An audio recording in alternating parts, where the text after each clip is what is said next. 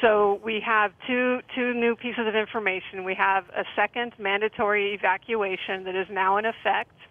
It is the area west of Balboa, north of Sesnon, with Tampa as the current western border. Okay, Say that one more give time. that again, Margaret. Fire. Give that again, Margaret. It's west of Balboa, north of Sesnon, with Tampa as the current western border. Okay. How many, Okay. do you have any idea how many people you're asking to evacuate in that area? We don't have numbers right now. Our focus is on getting the right areas, and the numbers isn't, that's just not information that we have at this time. But the second important piece of information is regarding the evacuation centers.